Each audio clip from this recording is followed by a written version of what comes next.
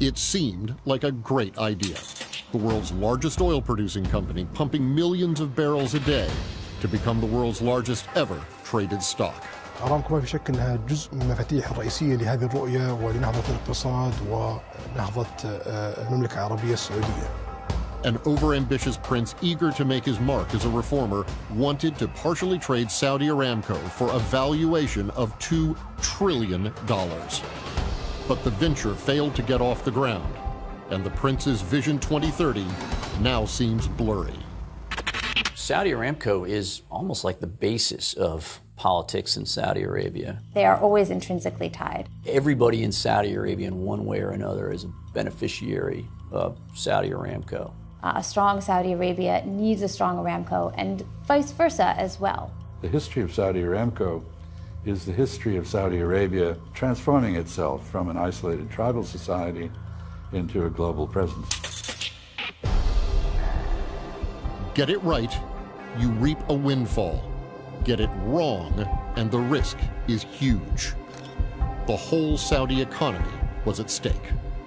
There's always a balance between how that you face the risk and to adopt with a new paradigm in the world. They run the risk of being toppled. The royal family could be running for the hills.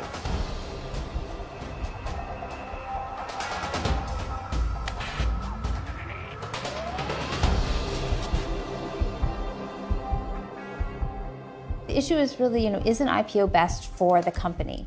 And when you look at Aramco, the company, you have to realize that unlike other companies, Aramco operated for years without ever imagining an IPO. So they've never had to make decisions with the thought of, oh, we're someday maybe going to be publicly listed, or we'd like to publicly list. Here's how we need to have our finances arrayed. Here's the kind of growth that we need to be showing in our financial statements to make investors see our value. Analysts have never followed Aramco because it was never seen as a potential investment. And now that's changing. Aramco for many years has had a strategy of long-term growth and long-term revenue because their idea was that they were making money for the benefit of the Saudi state. If they're going to IPO, then they've got to suddenly think about their quarterly reports. And that may change how they invest. And that may not be the best strategy for Saudi Arabia. The kingdom holds about 16% of the world's oil reserves. It's the largest exporter of petroleum among OPEC countries, and that means its economy relies heavily on oil. 90% of exports, 87% of budget revenues, nearly half of GDP all comes from oil. Towering over these numbers is the company which digs out, refines, and exports that oil.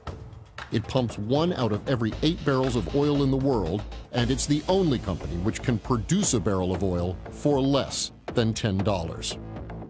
Aramco says it employs 65,000 people, but creates direct and indirect work for hundreds of thousands in the kingdom. So if it's doing so well, why let it go? I think there was a strong case for the IPO, and there still is, for the selling off a stake of Saudi Aramco. And there are lots of reasons for it. Now, it's been talking about diversifying its economy for years. I think the specter of climate action has finally made the Saudis get serious about it. And really the only way to diversify is through Aramco. I mean, Aramco is the source of revenues that the Saudi state needs to build other economic sectors. Even the reserve is big in other countries, in Middle East, but still, there's depletable resources.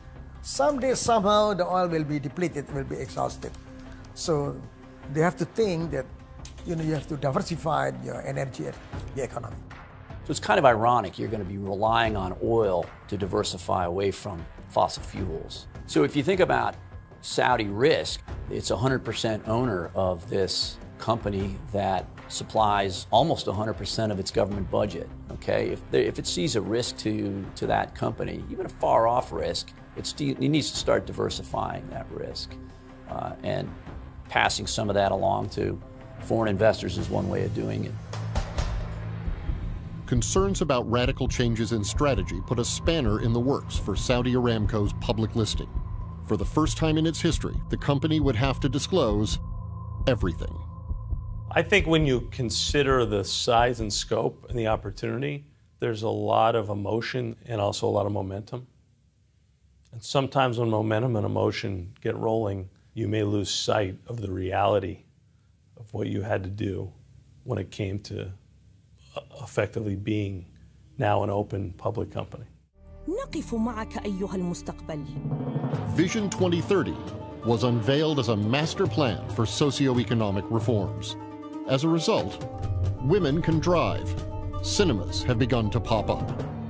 Mohammed bin Salman's aim was to reorient the Saudi economy away from oil and reassure investors that Saudi Arabia is stable and progressive. A lot has changed since the prince's international public relations drive.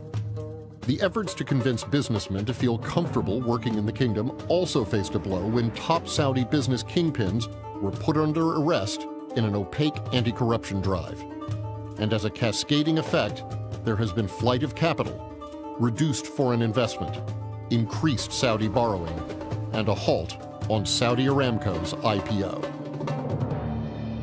The increase in internal repression inside the kingdom, locking up of folks inside the Ritz-Carlton.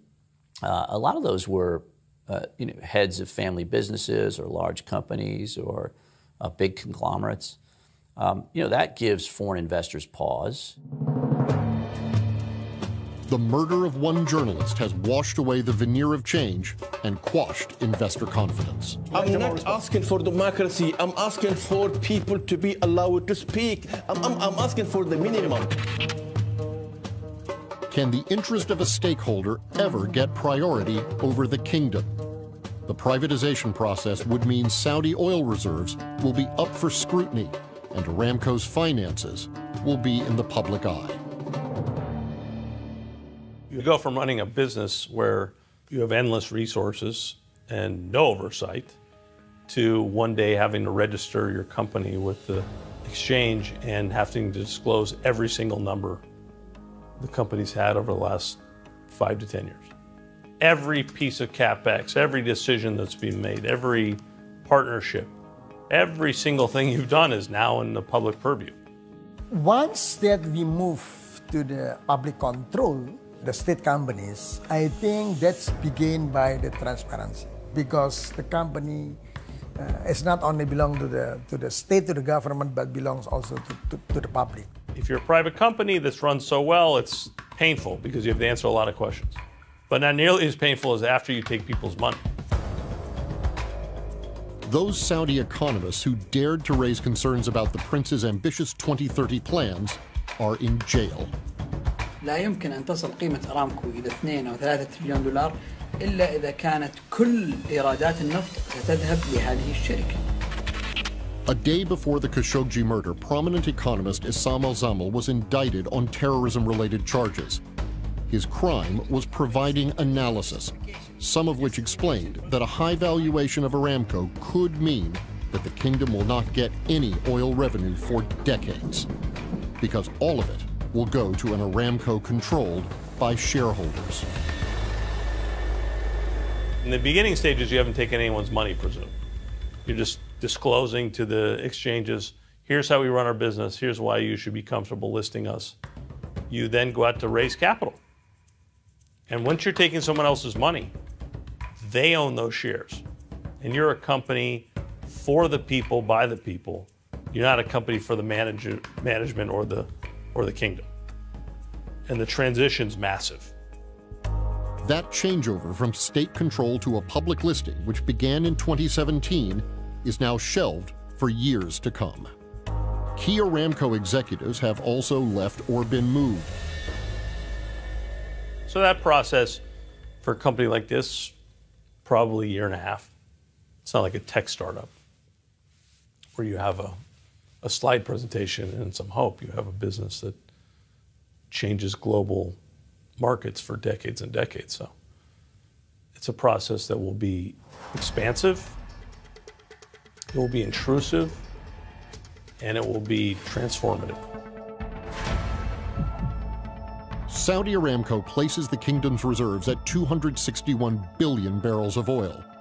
But that magic number, with no real third-party audit, has remained more or less constant for nearly 30 years. Since the 1980s, there have been rising production, changes in technology, and no announcements of major oil discoveries in the kingdom. Other oil giants such as Shell and Exxon have revised down their reserves during this period. If, on average, Saudi production was at 9 million barrels a day, in the last 30 years, Aramco has pumped out nearly 100 billion barrels without a dent in its 261 billion reserves. And the jury's out on how much they actually have and what it's worth. Looking at their reserves figure is, if you look too closely at it, you start to wonder how it can stay roughly constant from year to year when they're producing and exporting so much oil every year. Disclosure of the reserves is a top secret in Saudi Arabia. And I think this is a significant concern on the part of Aramco executives. They treat their reserves with kid gloves. Their duty is to get the most out of these reserves in the best way possible.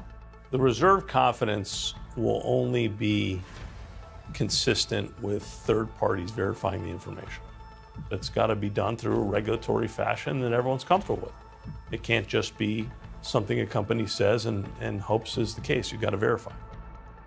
Whatever other qualities God may have given the Saudis, he gave them a lot of wealth in the ground. And that's not going to go away. So one might quibble over the reserves, but the Saudis have the ability to do fracking, and they haven't even started, basically.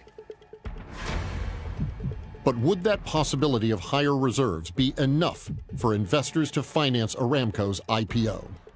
Probably the biggest downside is the transparency that would have resulted around Saudi reserves, Saudi oil reserves. That doesn't change very much from year to year and really hasn't changed much over the past couple of decades. It doesn't give much insight beyond this single number, around 260 billion barrels. If Saudi Aramco would have listed shares in the New York Stock Exchange or the London Stock Exchange, the regulators would have forced Saudi Arabia to come clean on all of its reserves, how much of that is proven probable or otherwise. I think that's a tough sell within the kingdom, within Saudi Aramco and within the ministry and all the way up to the head of state. I don't think Saudi Arabia is not trustworthy when it comes to their reserves. I think the reserves are there, but the capacity is another question. Saudi Aramco has never produced 12.5 million barrels a day. And has never come within about 1 million barrels a day of that. Aramco says that it can reach that level of capacity after a period of about 6 months of additional investment, right? So it can't just twist a few valves and crank up an extra 2 million barrels a day. I can remember on one occasion sitting in the office of the then Minister of Petroleum, who did not know that I understood Arabic, when one of his aides came rushing in and said, we've proved the reserves in this particular new field they'd found. And he said, well, how much is it? And they said 3 billion barrels. And he said, oh, it's too small. Cap it. Well, that's twice the Alaska reserve.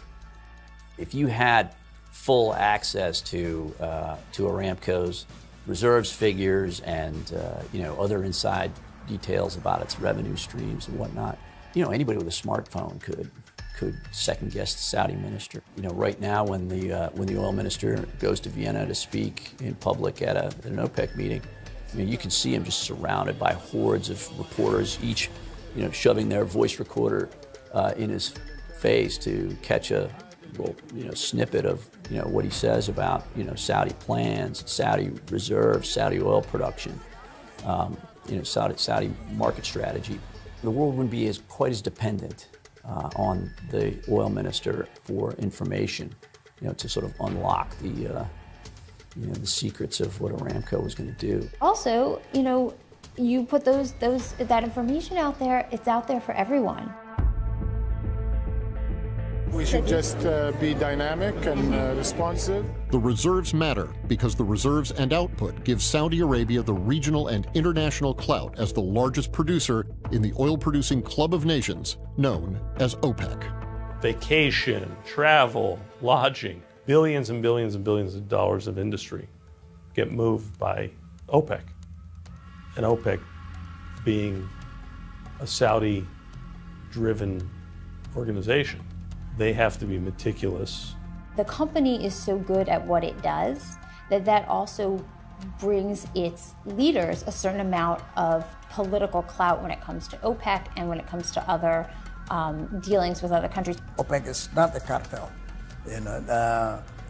We really want to stabilize the oil price. And to some extent, the unity of OPEC, I think, is still important to how then we can bring together the stabilize of the price. But it's not the price that benefit only the producer. It's the price that also benefit the producer and consumer. The history of OPEC, we're an economic organization focused on fundamentals, focused on addressing the global market's needs for reliable supplies of petroleum. Saudi Arabia is the keystone in OPEC. It is the big dog. It's the ringleader, if you will, within OPEC. OPEC members maintain a little bit here and there. None has more than 1 million barrels per day of spare oil production capacity that I know of. It maintains that kind of level of spare capacity as a policy. Saudi Arabia, Saudi Aramco typically maintain 1 million, 2 million barrels a day of oil production capacity that they don't use, okay? So no profit-oriented firm would ever do this, right? You wouldn't invest all the billions in developing oil fields and pipelines and storage facilities and production infrastructure and then just leave it dormant. Saudi Aramco has done it at the behest of the Saudi state, and it's the key aspect in the Saudi-U.S. partnership, Aramco's ability to bring more oil production online and its willingness to cut back at times when markets are oversupplied. It's kind of the crux of the U.S. and Saudi strategic partnership. Saudi Arabia, if we broke with them, I think your oil prices would go through the roof. I've kept them down. They've helped me keep them down. Right now we have low oil prices, or relatively. I'd like to see it go down even lower. Billions of dollars are traded at the world's largest stock exchange. It's business as usual on Wall Street, but like other exchanges around the world, it also tried to sway Saudi Aramco to list in New York. Even the U.S. president weighed in on his preferred medium of communication. But the strict requirements remained a deterrent for the IPO, which was being called the world's largest offering. It would be a double whammy for Mohammed bin Salman to not get the $2 trillion valuation and having to compromise on not listing on the world's largest stock market. You're the world's largest oil producer and you don't list in the world's largest stock exchange, that definitely says something. And it definitely limits your access to capital. New York is terribly complicated by virtue of the 9/11 hangover. So I thought from the beginning it was quite, it was a nice thing to dangle before the Americans, but it was probably not going to come to us. There aren't that many exchanges that can do this. So London and New York were the two main ones that could really handle something like this, both of which have pretty stringent transparency requirements. New York's more so. London was signaling that it was willing to roll back some of its transparency requirements and make a special deal for Aramco. The Prince's IPO hit the brakes. From a lofty $2 trillion valuation to uncertainty about the size of Saudi reserves. From litigation risks to stringent requirements from stock exchanges. The reality was different from the political statements. Well, I think the $2 trillion number was significant for Saudis, but not significant for the rest of the market. You're talking about a business that dwarfs almost every business in the S&P 500.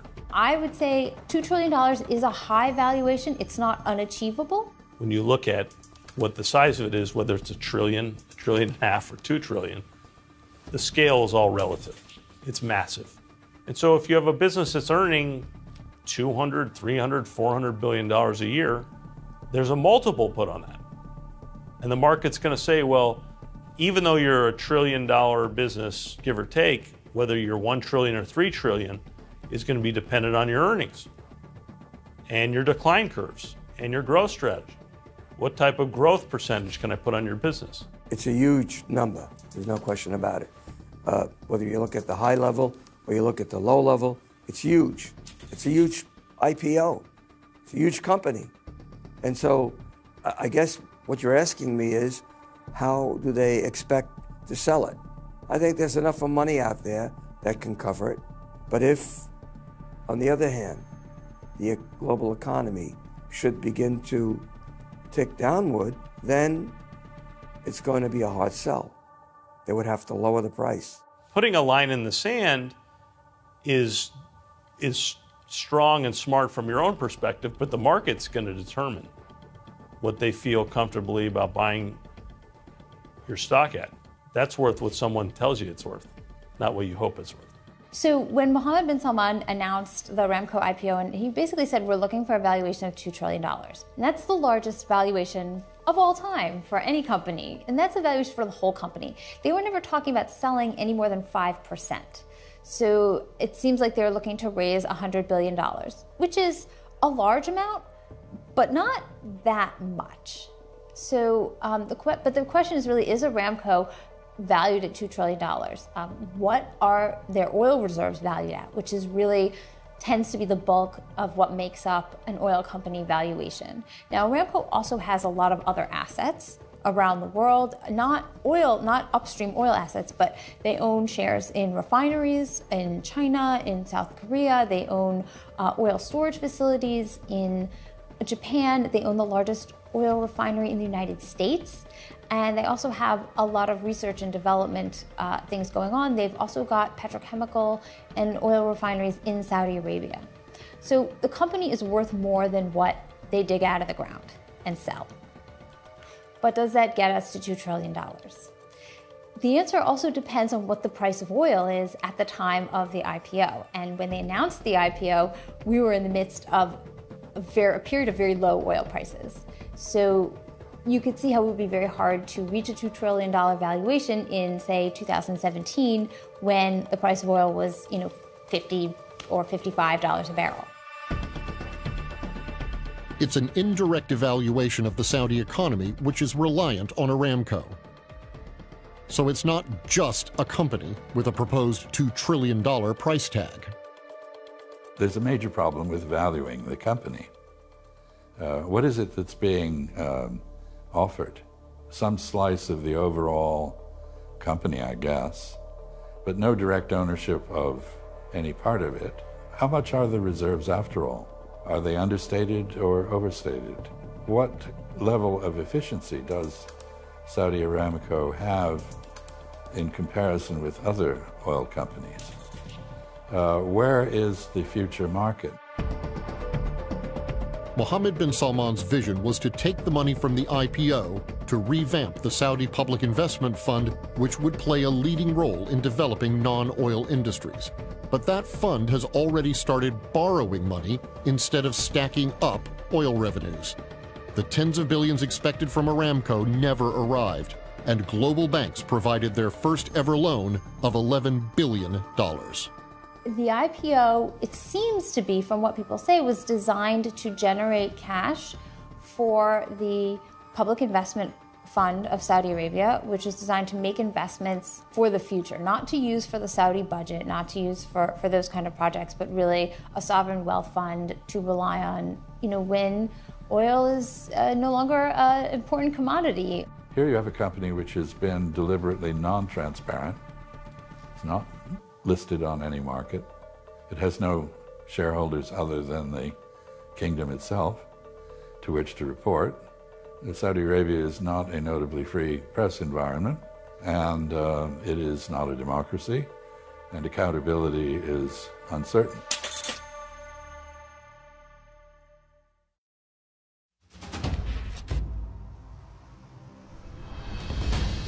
The kingdom is home to the most important religious sites for Muslims, but Saudi Arabia's real source of power is its oil wealth, and Aramco converts that black gold into dollars and riyals. Many academics, experts, and oil economists either refused or refrained from speaking to us. As soon as they heard it's about Aramco, the kingdom's most potent economic firepower. The Saudis can't use oil as a weapon. Look, OPEC did it in 1973. They put an embargo. And what happened to the price of oil? It shot up over $100. A few years ago, we saw oil prices tumble. Who created that? It was the Saudis. They flooded the market. Why? They wanted to put shale oil out of business. Well, it backfired.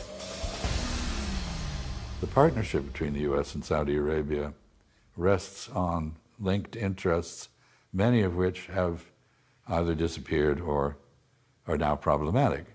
The basic bargain of preferred access to energy in return for security protection. But the United States is now the swing producer internationally for oil, given fracking. And we're an energy exporter, not dependent on the Gulf. The support that the Saudis provided by making American foreign policy halal, acceptable to Muslims.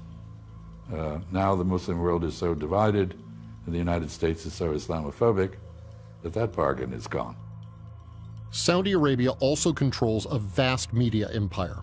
For decades, it spent tens of millions of dollars to lobby cultural institutions, think tanks, universities, even governments, all to improve the kingdom's image. That's jumped from $10 million spent in 2016 to more than $27 million today, used to fuel a sophisticated Saudi influence machine. That money shapes policy and perceptions, and it also covers up criticism of the kingdom. Much of this was revealed in 2015 when WikiLeaks published thousands of cable exchanges between Saudi diplomats posted abroad and the foreign ministry.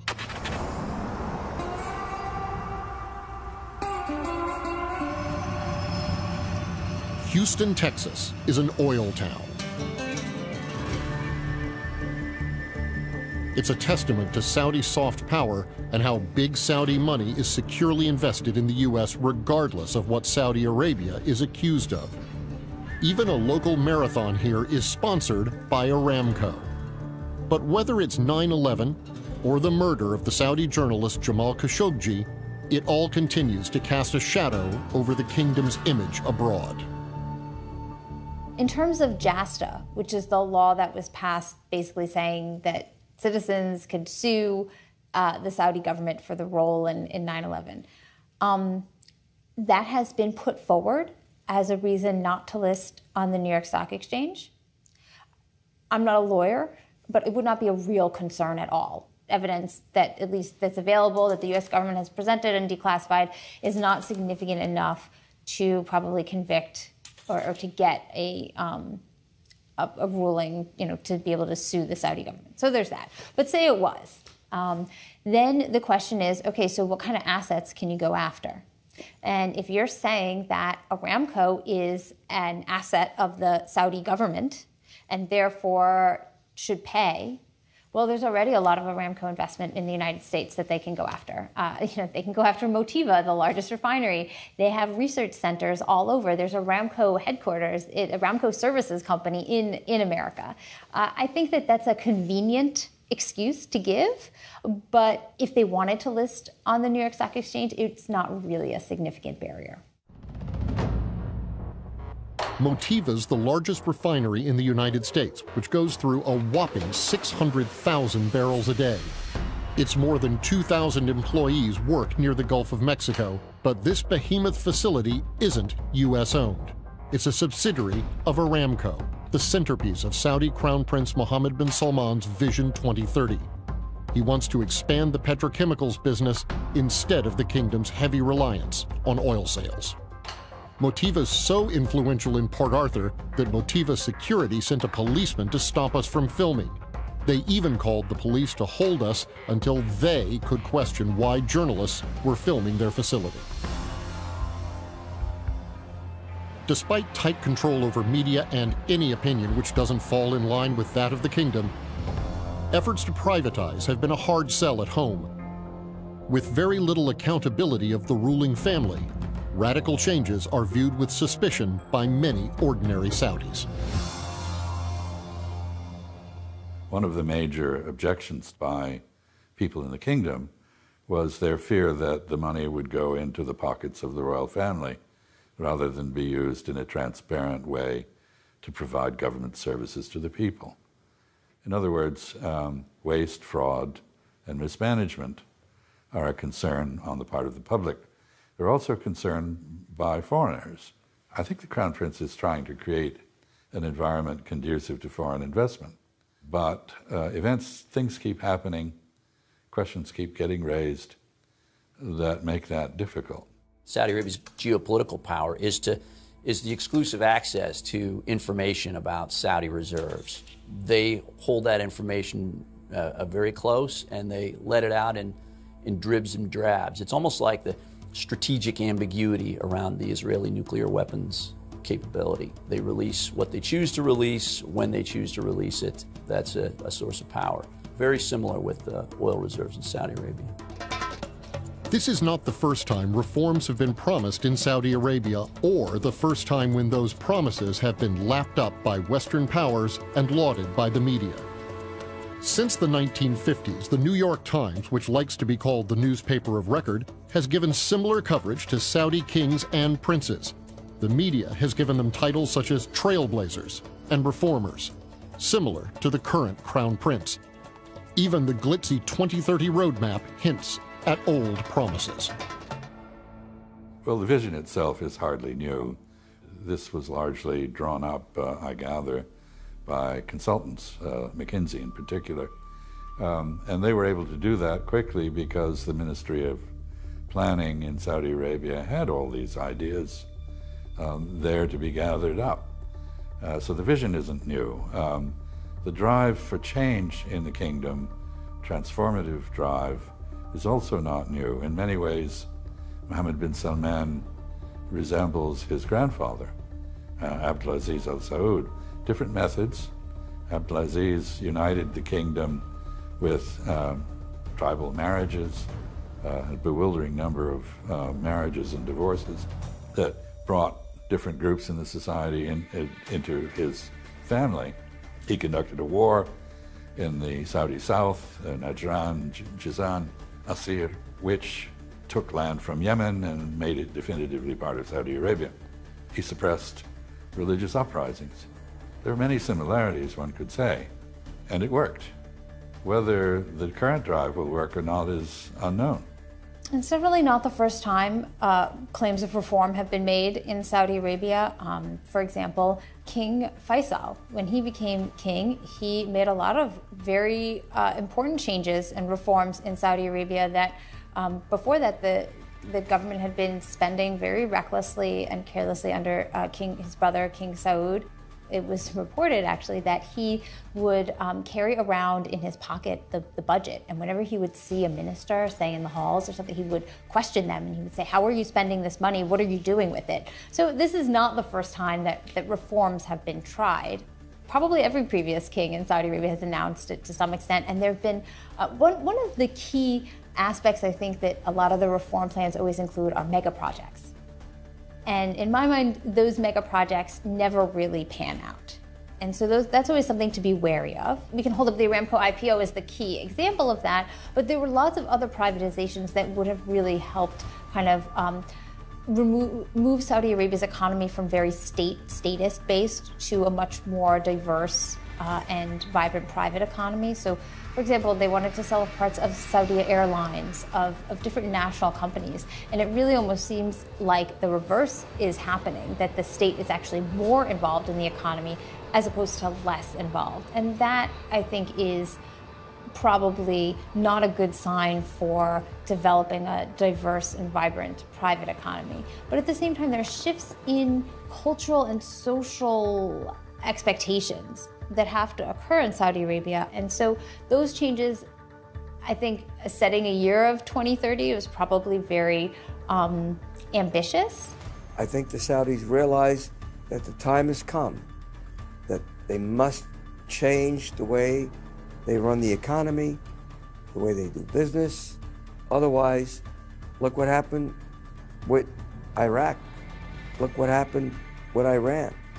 Look what happened with Libya. It's not too far-fetched to think that that can't happen with Saudi Arabia. And utilities has become a burden. It's had to borrow aggressively to plug the budget deficit. Well, the budgetary crisis is not new. I did have a conversation with the late then Crown Prince Abdullah, later King Abdullah, who made a real effort in the late 90s to institute a tax system other than zakat.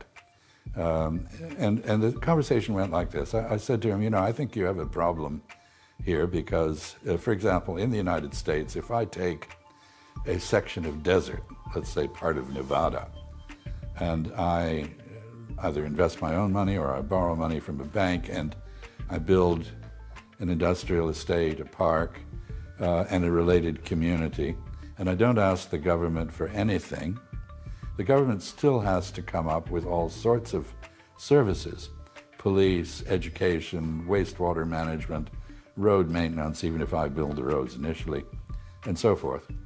And the same is true in Saudi Arabia, except even more so, because at that time, at least, Saudi Arabia was heavily subsidizing electricity and water and other things that people needed.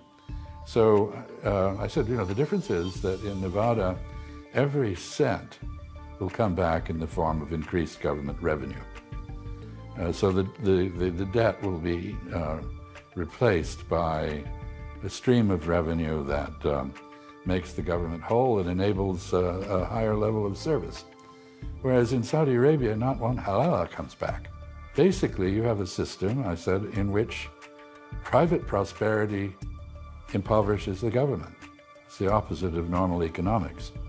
So I've said to people, I'll give you a real majlis, a real parliament, and a role in allocating tax resources, but in order to do that, you've got to pay taxes.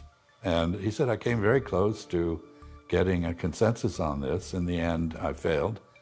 The merchants, particularly in the western province, would not agree. So it's difficult to rationalize a big investment in a country that's already a hard sell for investors anyway, because of the visa requirements and red tape and the lifestyle issues in Saudi Arabia. A lot of foreigners. It's not considered a great destination for for second home owners or for foreigners who are looking to move their families and put their kids in the local schools. They would go to Dubai or Bahrain or Abu Dhabi or Doha to go to the region. So it's, Saudi Arabia's never been a real easy sell for foreign investment. For the size of its economy, FDI flows there aren't proportionally as big as they are for some of the more open economies around the region. Perhaps the biggest challenge to the Saudi economy comes from the wave of change in the way the country is being run. Mohammed bin Salman's pursuit of Vision 2030 has upset the traditional order. In 2015, when King Salman ascended to the throne, in short order, within a year, all power was essentially transferred into the hands of his favorite son, Mohammed bin Salman. This destroyed the consultative tradition within the royal family and more broadly in the kingdom. Here you had a young man with great ambition, drive, imagination, determined to change things, impatient, and not willing to wait for consultation. So a lot of egos have been bruised, a lot of interests have been shaken. Many people have lodged objections to this fundamental change in the constitutional order in Saudi Arabia.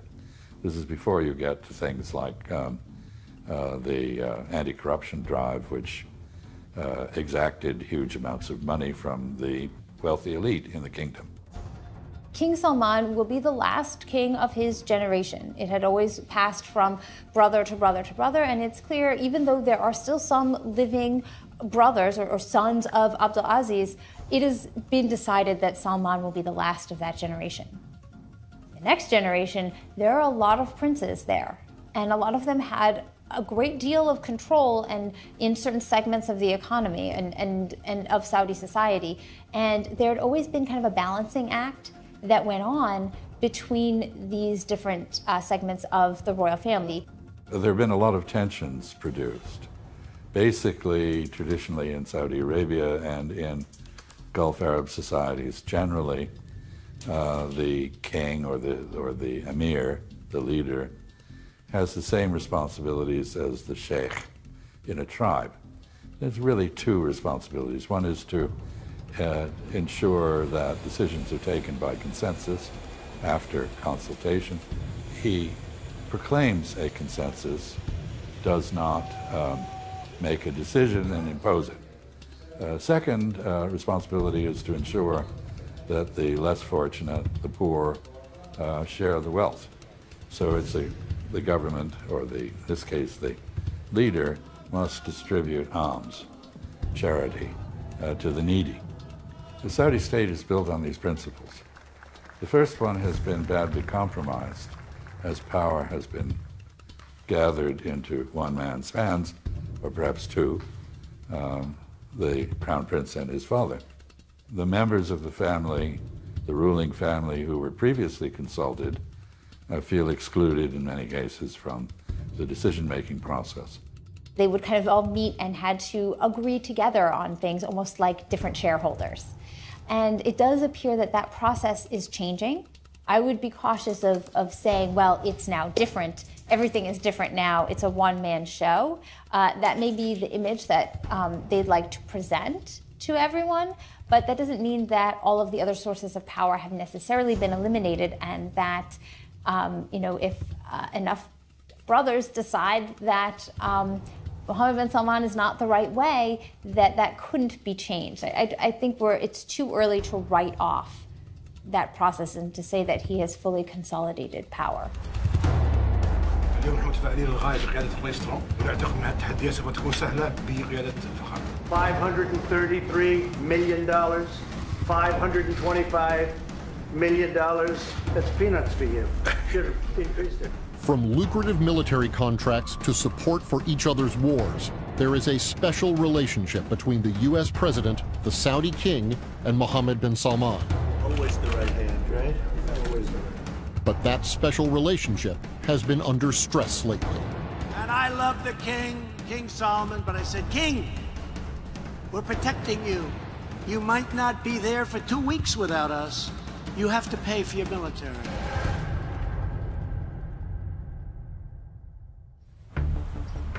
We filmed this during the period when the Saudi government was officially denying that its agents murdered journalist Jamal Khashoggi. The government later confessed to the killing at the Saudi consulate in Istanbul and admitted it was a premeditated murder. A lot of fingers are pointed at the Crown Prince for allegedly ordering the killing in Turkey. But the U.S. president still has unwavering support for Mohammed bin Salman. I don't know if anyone's going to be able to conclude that the Crown Prince did it, but I will say this, I don't know. I don't know. But whether he did or whether he didn't, he denies it vehemently. His father denies it, the king, vehemently. The case remains open regardless of Saudi denials and criminal sentences. It risks the prince's grip on power, foreign investment, Vision 2030, and Aramco's IPO. Despite several attempts, Aramco and its subsidiaries did not respond to our request for interviews. Trying to find their press people. The killing of the Saudi journalist, that has put them in the spotlight. And if they come forward and tell the whole truth of what happened, then that will be a sign that they're really ready for change. If not, they may be faced with harsh economic sanctions And if that's the case, the market seems to be saying, well, Saudi Arabia's economy is going to fall off a cliff. On the foreign policy front, the kingdom has lurched into a series of adventures, none of which have turned out well. It is stuck with a garrison, along with others from the Gulf Cooperation Council, in Bahrain, where unrest continues and shows no sign of abating. It has become really battered by Syria, which has been a transformative situation in the Middle East. It's brought the Russians back in as the major foreign player, for example. Saudi Arabia's relationships with Turkey have been badly damaged by this. It has seen fit to divide itself from Qatar and conduct a blockade, which again shows no sign of going away, and which essentially divides the Gulf Cooperation Council irreparably. And finally, of course, it is engaged in a war in Yemen with no clear objective that is feasible and no war termination strategy. Saudi Aramco's failure to launch and a young leader's stumble from one crisis to another are directly linked. There is an urgency to rush into things, but also a lack of experience. That is really like planning for the growth of a nation, not the exit of an IPO. And the growth of the nation takes a lot more planning than a couple months. And ultimately, you see they've pulled back, I would guess because they recognize that this is a transformational moment that's going to take a lot more time and energy to get into the realm of the public markets if they ever get comfortable. They may never be comfortable with it. I know there are elements within Saudi society who don't want to see that change, and they feel that this is too much and too soon and too big. And the pushback from the government has been they need to be dragged kicking and screaming into these changes, and that's just the way it's going to be. I see that as a much bigger backlash than even the religious or conservative people, is really unemployment and Saudis not taking jobs, or they've made a big push to get rid of foreign labor in Saudi Arabia. But the problem is that if you're not replacing that with Saudi labor, then you're not going to have an economy. If people aren't taking jobs and unemployment remains high despite there being jobs, then you've got a significant problem. And I see that really as the biggest threat to the changes. They can make all the decrees they want, but if people don't work, and people aren't working and making money, and they don't see that as a valuable part of their lives, then you're not going to pacify people with movie theaters. It's ultimately a function of how fast they want to get to their end goal, which none of us know at the moment. Their industry is obviously oil, but they need to be more open. And that's the key. Saudi Arabia has to make it on its own to an extent it never did. And so far, it seems to be having difficulty. Right now, there's no substitute for oil. So oil's not going to go away in the short term. You know, the writing is on the wall, and the Saudis have read it. The Saudi crown prince is adamant that he is the harbinger of change. He may have the desire, but what he can actually achieve remains the big question. أنا أعتقد أن أوروبا الجديدة هي الشرق الأوسط. This was the media-savvy prince's first public appearance 3 weeks after the murder of Jamal Khashoggi, at an event widely referred to as Davos in the desert.